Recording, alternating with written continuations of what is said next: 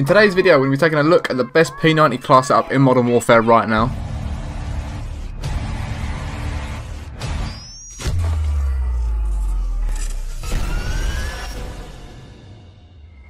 Yo guys, welcome back to another video on our channel, and today we're going to be taking a look at the best P90 class setup. But just quickly before we do hop into the video, if you are new around here and enjoy Call of Duty tips and tricks, class setup videos and updates on the game, then please do smash that subscribe button and ding on the bell so you know when I've posted.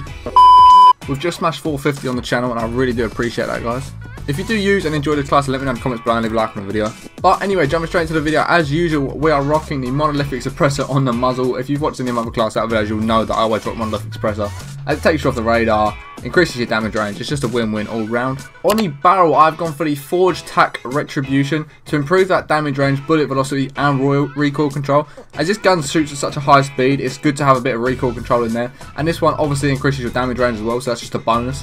I've also opted to go with a 5mm laser on this gun, as it increases the hipfire accuracy and sprint to fire speed. As with an SMG, hipfire accuracy is very vital, especially if you're playing like something like Warzone, or if you're playing on a map like Shipment. There's a lot of hip firing going on. You're in close quarters, so you definitely need some good hipfire accuracy. Then I've gone for a fly strap stock, as this increases your sprint to fire speed and aimed walking movement speed, which has been knocked in a couple of the previous attachments. So that's why I've opted for that in this. And then finally to the rear grip tape, we've gone for the stippled grip tape to again improve that aim down sight speed and sprint to fire speed. So this gun, the movement's quality, you can aim down sight nice and quickly, and it increases your damage range and bullet velocity, so it's just a win-win all round. It beams from distance and it is literally like an in-game laser beam. If you have skipped to this video, then there you go guys, that is the full class. But yeah, as usual guys, I've kept this video nice and short for you so you can just see the class out video, know why I've picked the attachments and get straight into gameplay with it. And like I said, if you are new around here, please do smash that subscribe button, leave a like on the video if you like the class and enjoy it. And also guys, check out Fatal Grips, their link will be top of the description. They make the best controller grips, and you can use my code Harry17p for 10% off there. Their products are nice and cheap and they're really good quality for the price that you're paying. But yeah guys, that's going to be the end of the video, and I'll catch you all in the next one. Peace.